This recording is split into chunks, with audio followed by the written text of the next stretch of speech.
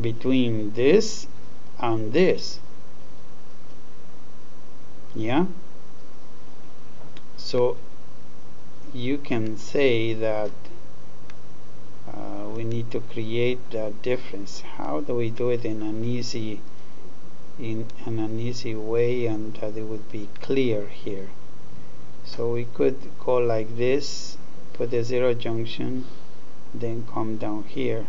This one is sort of crowded down there, so I think maybe, and we don't want to cross the lines really, but I think if we bend an element, it's not a problem. Let's see, how do we do it? Yeah, maybe here there's a lot more space. So I'm going to put a 0 right there and say v sub 2 minus velocity of the wall is going to be like this, right? This v sub 2 minus the velocity of the wall, which will have to be like this. And don't be afraid to bend these bonds. This really does not matter at all.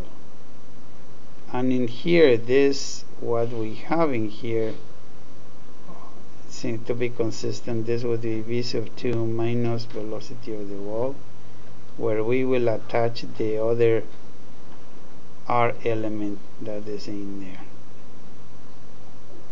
This is like that. What is r sub 1, right? Yeah, and we are done. Now, at this point we can do a step number. We have done this one. Step number 6. This is a bit of a dilemma, because if you really use it in the practical work for computer simulation, this is what you would enter into the CAMG software. You do want to allow the computer program to assign the causal marks as you complete this graph, so that they will be correct. You know, I think right now this has maybe, what would you say? It has maybe 20 bonds or 22 or something like that, which is still okay. It's a manageable number. But if you have one that has 100 or 200, then I don't think you should be wasting your time in doing the causal marks. Let the computer program do it for you. And the only reason that I actually do it with you and do it in this example is so that you understand how to do it. So that it's not something magic that the program does it for you, but rather you are in control of it and you know what is doing it. So in that light, we can put the causal marks in here and complete the graph as the computer program should have it.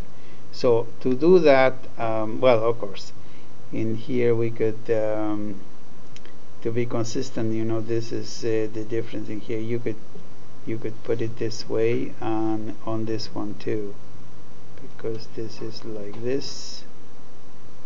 There you go. This allows also to simplify those.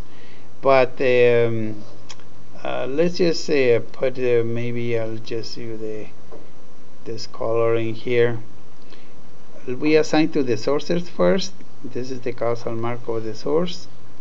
Then we will go to the other side right here.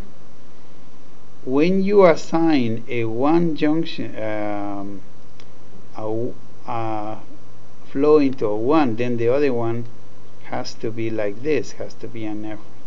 Same thing in here. You see all this, because this is a 1, this will have to be like this. Yeah? Okay, so far that's as far as we can go. We put the one-eyeing integral form for the very same reason, makes it this like this. And now in here you see you have a 0, but the 0 needs one effort in, so this has to be like this.